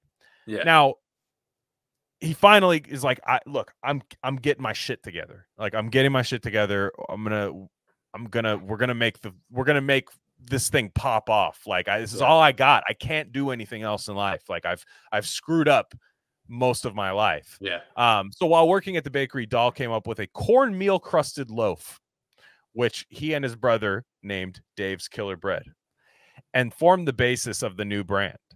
After initial success at local farmers market, stores began carrying the product's brands. I remember when Dave's was first getting rolled out. Like I remember when it was like it was crazy. You're like, what is it? It was the logo. You're like, this is crazy. He's playing like guitar on the front.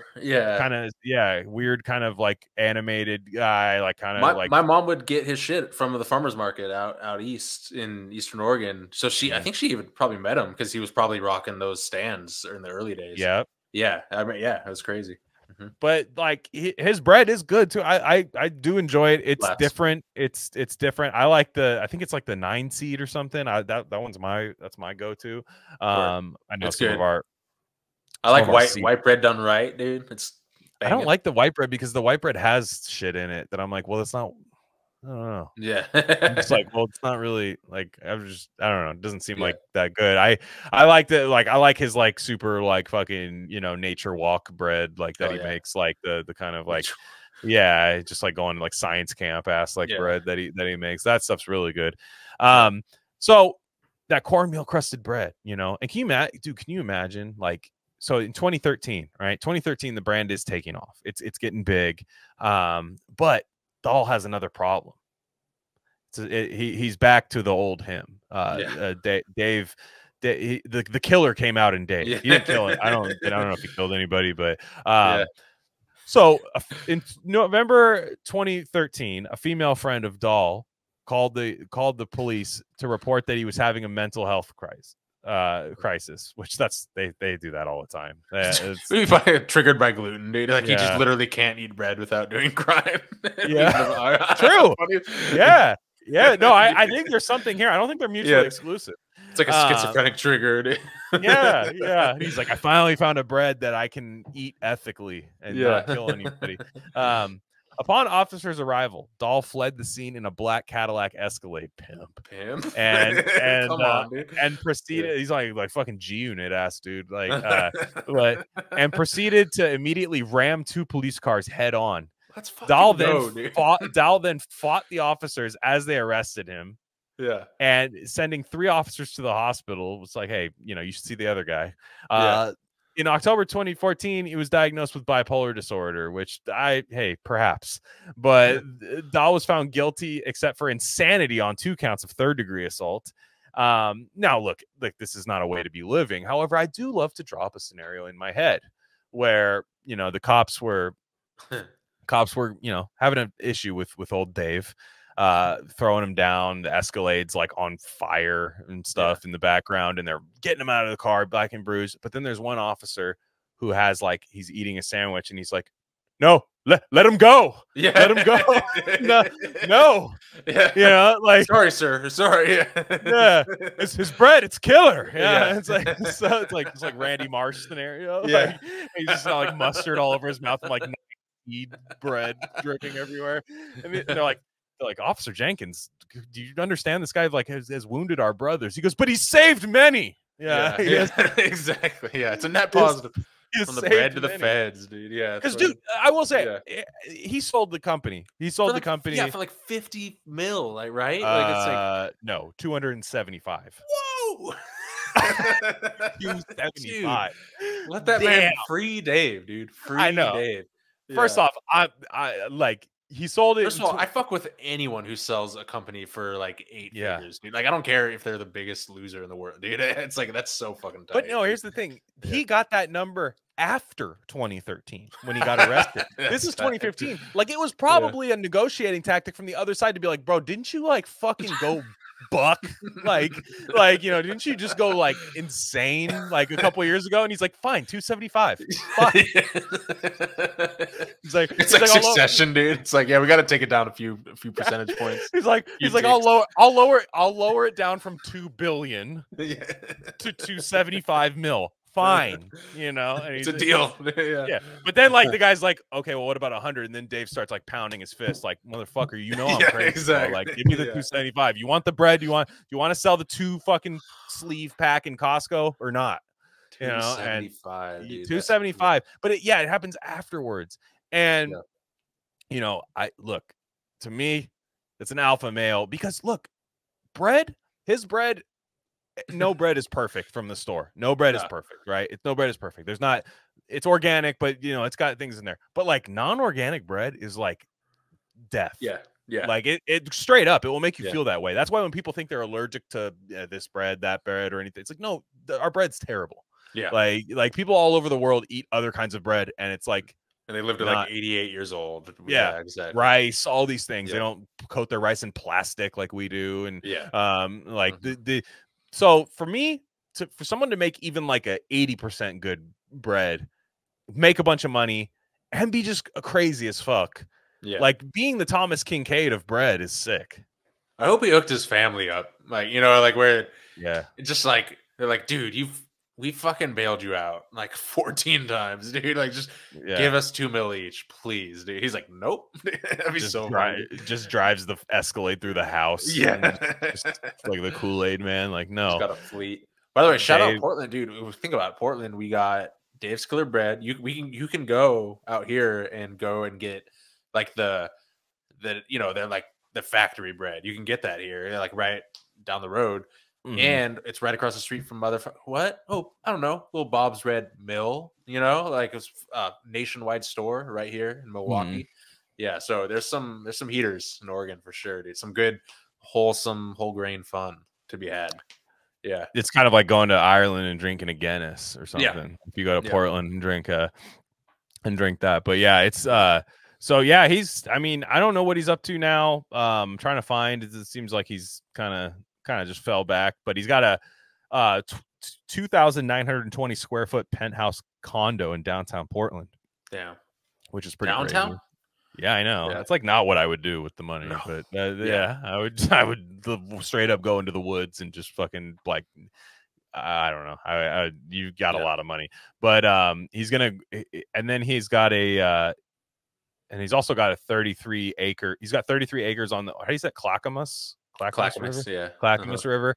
He's 33 acres over there, and he's going to grow all his own food out there and try to live. He said, so he's retired. He got married, so it didn't scare her. First off, you tell a girl, like the woman, he met her in 2020, which is kind of funny because like she's like, oh, so like, you know, he probably, if you look at him, he doesn't look like a rich man. So if he's just like swiped right or something. Yeah, exactly. And you guys are at a dinner and he's like taking you somewhere nice and he's just like, get whatever you want. No, like, come on. Yeah. Get the bottle of wine. I don't care. Like, you do all that stuff. And she's like, no, who is this guy? And then he's like, look, after date 5, and he's just like, look, I gotta tell you something.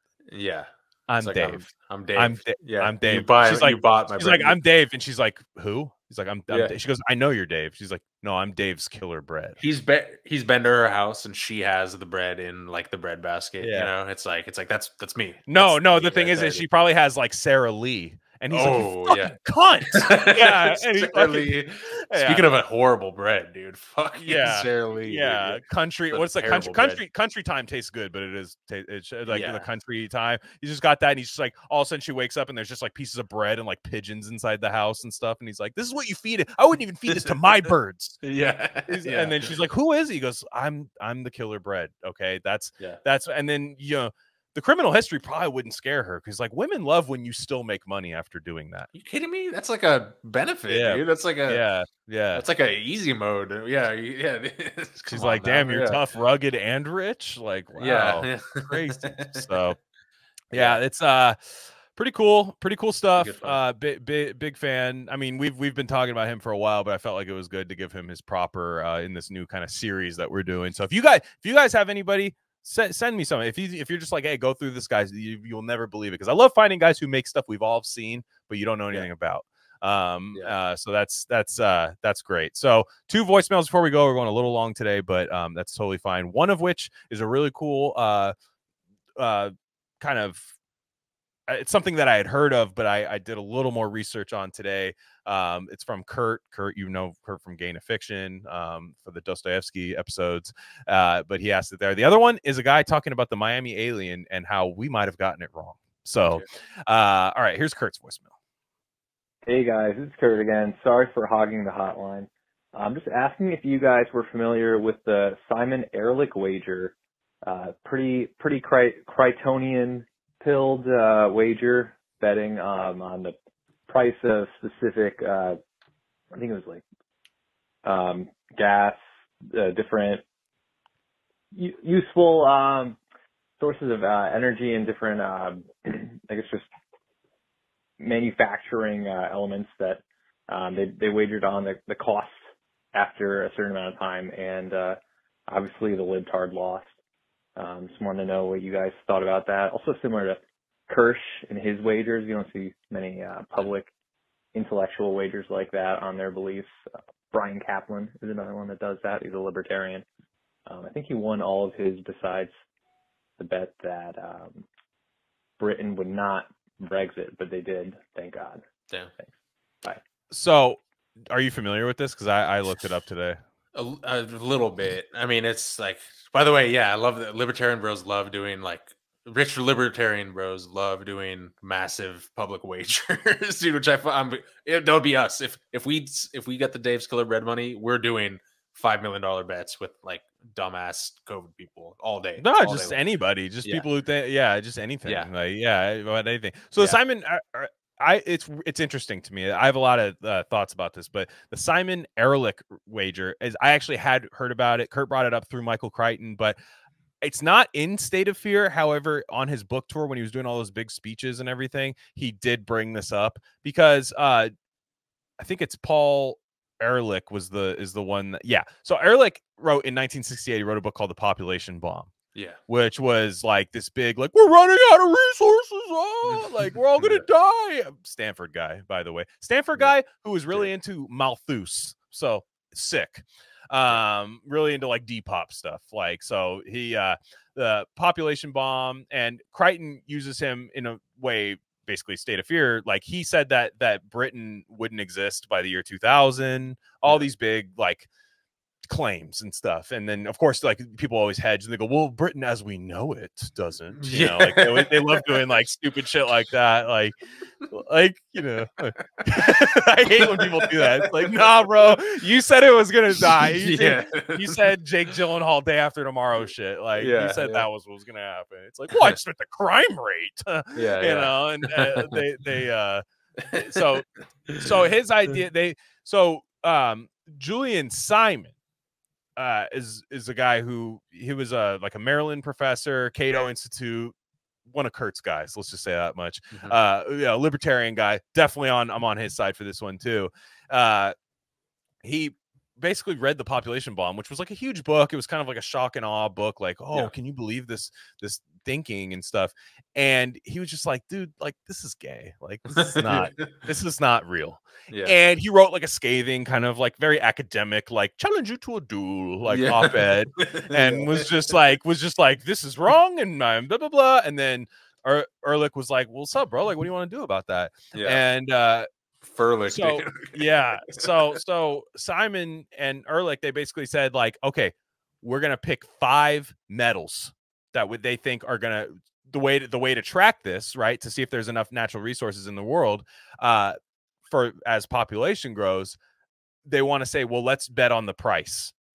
So from 1980 to 1990, we're gonna bet on this price, $200 each, which put some real money on it. Come on, you guys are fucking that's this part I don't like. Where I'm like, you got add zeros to that, bro. Like, come on, let's get real, make it theatrical. Yeah, and push it up, dude. Yeah, like, yeah, exactly. 7 figs. Yeah. So they wanted to see the price of that. So now, of course, Ehrlich, I can't say his name. Ehrlich, right? Yeah. If his idea was that like, no, this should like become super inflation like affected. It should be like super high because of population and everything. Now Simon is like, I don't think that's gonna happen. So whatever. So between 1980 and 1990, the world's population grew by more than 800 million, the largest increase in one decade in all of history. But by September 1990, the price of each of Ehrlich's selected metals had fallen. Chromium, which had sold for $3.90 a pound, $3.90 a pound in 1980, was down to $3.70.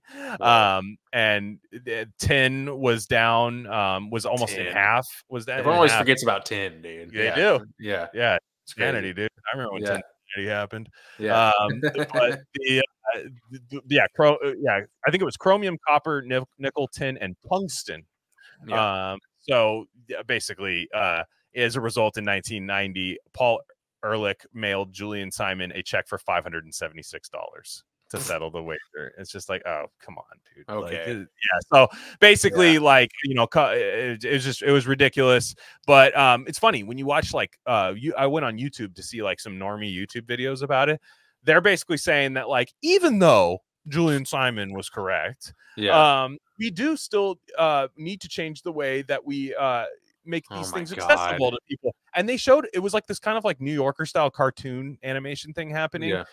First off, he was reading when they were talking about Julian Simon first reading The Population Bomb, he was picking up that and a copy of Andromeda Strain as well, which I thought was very crazy synchronicity. But they'd come out the same year, 68. So, but it was just funny. That part was weird. But like they showed like, for Julian Simon, they were showing his brain talking about how we'll always find a way, basically, as humans. Like, we'll always find a way to like keep society going. Very optimistic look about it. But it shows a 3D printer making a steak, like as the graphic. And he's like, I'm like, is that what he said? Yeah. was that his take, or is this the fucking gay? It was on the X channel, so do that what you will. So I thought that was interesting. So my thoughts on that are that if you're confident on anything, put some money on it, dude. First off, and do it now. You should do it now. The problem is whose information are we going on now? Because people can say like Google everything I like's on page 9 of Google. Exactly. You know what I mean? Like the stuff that I'm going off of, and people will go, well, that's on page 9 of Google. And it's like, because Google sucks. That's why. And DuckDuckGo just got exposed. So it doesn't even matter. Like, what I mean is, like, it's tough now to even prove that you're correct on certain things, because the internet has, the Crichton thing of the internet has happened, where it has created just one mono thought, like of everything, rather than the McKenna optimism of everything. The marketplace of ideas, poor tenants. But that part, and then also what would be sick is we have FanDuel now. I should be able to bet on that. Yeah. Totally. Like, I know like you could like trade stocks. I understand that, but I just want to like be like, what's the line? Yeah. Over under 370 tungsten. You know what I mean? 100%. And if I was a couple IPAs deep and an edible, I'd be like, tungsten, what college is that? Is this basketball? Tungsten Tech. Are they in the Meineke Car Bowl this year? I'm betting on but I'm noticing a trend of a certain class of people, usually academically minded, usually fear-based, who are very comfortable in being wrong over and over again with zero consequences or skin in the game. in their predictions. You know, it seems only like cost him $576, I dude. know, And he dude, probably and he was never punished for it. Yeah. For shocking the world into fear. So that's why Kirsch is that dude has a wing at MIT because he gave them so much money, and they don't fuck with him, dude. It's crazy. It's because somebody just Googles, did a bunch of people die of the jab, and then it says no on the first page of Google, where it's like Bob's Burger guy going no with a sign, like literally, like that's like, and everyone's like, oh well, then Kirsch is wrong. So that's my issue with like even having an honest debate now, is it sucks because people just go Google, and then Google has I mean, we saw what Google did for the 2020 election and all these other things. Like Google is fake. Google is fake as fuck. Go off vibes. Yeah. So anyways, last one, longer voicemail, but I love this is a Miami native. I know this guy. He's a big sports guy. He's pissed off about the University of Miami. They're doing a lot of like rebranding and weird stuff right now. I think he's pissed off, which I love, because it's like, I love when people just get really focused on like one thing and they shout it into the Twitter world. And they're like, he's like, am I the only person that's mad about the, like, because I feel that way a lot. So this is from the Caffeine Fascist. Great name. So he has I don't think he's not challenging us on the Miami thing. I think he's like, nah, bro, I'm from Miami. Let me tell you. So here we go. What's up, guys? This is Caffeine Fascist on Twitter. So I just finished listening to the episode about the aliens in Miami. Someone who grew up here, been here all my life for the most part. People have to understand that, like, it's going to sound a little funny, but a lot of people lie here. And a lot of people will do anything and everything and anything under the sun to become famous, including the police. Like, you make one call and it sounds like something they can become a hero in, they'll show up 10 deep. It's the weirdest thing. And that's what I'm assuming happened. Another thing too is I don't believe anyone here. This is like scam capital of the world. And most of the people that I meet, I definitely don't believe a word out of their mouth. So when the alien thing comes up and like the Cubans start acting crazy, I already know it's either an attempt to become viral or to make up this story that they end up on the news. Like, that's what people love down here, is like, me, put me on TV, let me, I don't know, get a couple checks off of YouTube. It's wild, but that's the way the city is. And it's gotten a lot worse. The police are like that too. You know, they have the gelled up hair and you see them out, cashing in on overtime. It's just how it is here. They want to be movie stars and famous and all that. So, yeah, don't really buy into that. Miami has a really strong police presence for that very reason. So, definitely not aliens. I do believe they're demonic entities to some degree. But yeah, that's it. Thanks, guys. Love the show. More like Miami. Yeah. Damn, shout out. Yeah. It just seemed I like never that. been. I like it a lot. That was hilarious. It does seem Miami does seem to be a very like stereotypical place. Like, it matches what people talk about. You literally go down there to get a fake ass. Yeah. Yeah. So if you're gonna go down there to get a fake ass, you might tell a fake story while you're down there. And but because that was my biggest thing, was why are so many cops showing up? But he's like, no, that's just Miami. Yeah. Which again, gelled up hair, dude. Yeah. All the other cops with their gelled up hair. Yeah. It's the just picturing this like 5'8" loser Miami cop that wants to be famous. So he just does like a fake alien call. I can see it. Is that how XXX Tentacion died? Yes, probably. Yeah. Yeah. Okay. Because there's just people respond. I know you get shot by police, but did people just be like, that's an entity? Yeah. And, yeah. So I was just wondering. But yeah, that was, I love that. I love the local people. It's like, bro, like, I get what you guys are saying, but like, I'm from here and motherfuckers lie all the time. Like, it is interesting. Like, first off, I think in cities people just lie. Yeah.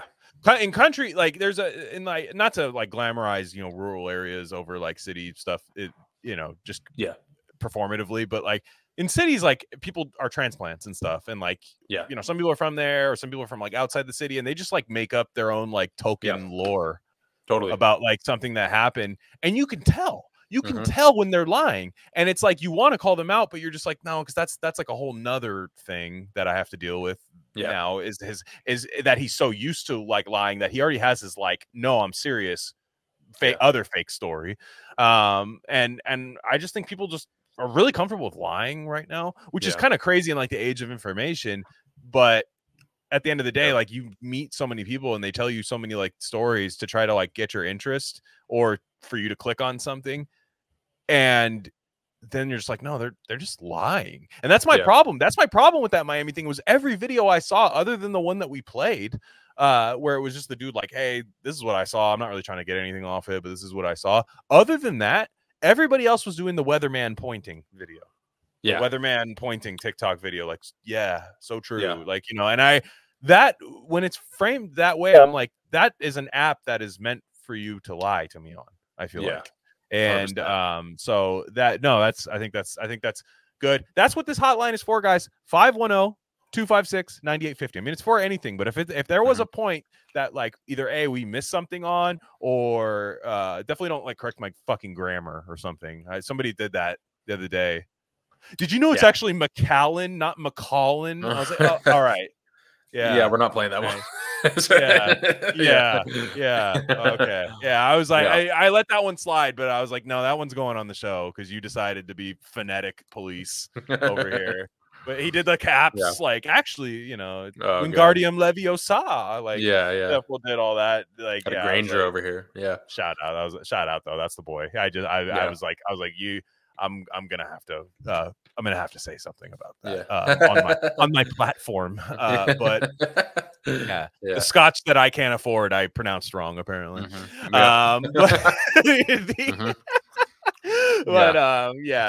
that note, guys, that's it for us. Went a little long today, but hey, what the hell? It's an off day for me. And is this a substack one? I don't think so. I don't think so. We said some bad pharmaceutical words hopefully that one goes. Okay. But they can't be censoring disease X yet, right? Yeah, it's literally the name. Are. Yeah, come on. Yeah, disease X, little disease X, little disease. Little disease X. Yeah, I think that's gonna that's what that reminds me of. It's like that you can't, because I remember when the coronavirus was a thing and like all the Mexicans at work made really funny jokes when it was called coronavirus. I tore the house down with a joke the other day at work. Like it was one of those ones where I'm like, I told it as like I was expecting a couple chuckles, but then like somebody had like tears in their eyes. Yeah, like, damn, it wasn't that funny.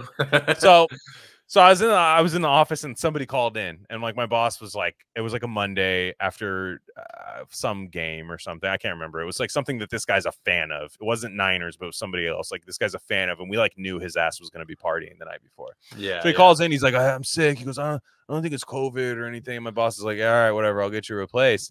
And I was like, yeah, he's got the Modelo virus. It's like not that funny. I mean, it's just like you know, Modelo virus, dude. My boss, the other boss, he laughed like Lebowski, the Knox Harrington guy, like like that, like he laughed like that, and he was like, Modelo virus, that's fucking good, bro. Like he was like, because this guy was Mexican, the guy that called in, so like, which is it's good, it's funny.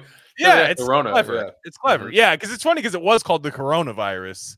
Yeah, and then like, it's like, is this because he's a Niners fan and they played that game? Yeah, it was something. Yeah, it was like It's got like Christian McCovid or something. Just a way of like it was just it tore it down though in the office, and I was like kind of uncomfortable with the way that they laughed at it. I was like, I have better material. Yeah, like don't you know.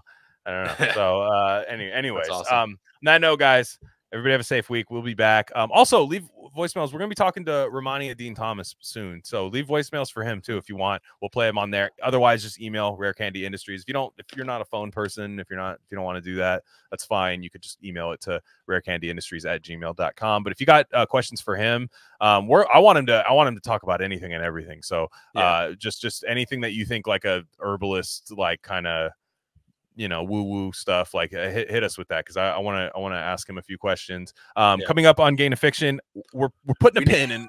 So we need. Sorry, maybe I shouldn't say this on the free feed publicly, but we need the over under on Romani Dean Thomas. Can he log in this time or not? In what amount of time? Into StreamYard. There's zero chance he will ever listen. Will I have to FaceTime him to guide him through the process for a third or fourth time in a row? What if he got on? What if he was on the free trial and like had the reminder for 13 days later to like listen? No, there's no chance he's listening to that. And but yes, that is correct. That is going to be an issue. That's going to be something that we work through. That's just but yeah, we're if you're following along with Gain of Fiction, a couple of you actually are reading at the same pace, which is kind of crazy. Emma, we're going to get to Emma scheduling conflict. We're going to get to that, but it's not next, as though I said it was. Lord of the Rings, Fellowship of the Ring. That's happening. That's going to be awesome. I am watching the Ralph Bakshi cartoon, which is sick. The 1978 cartoon is sick.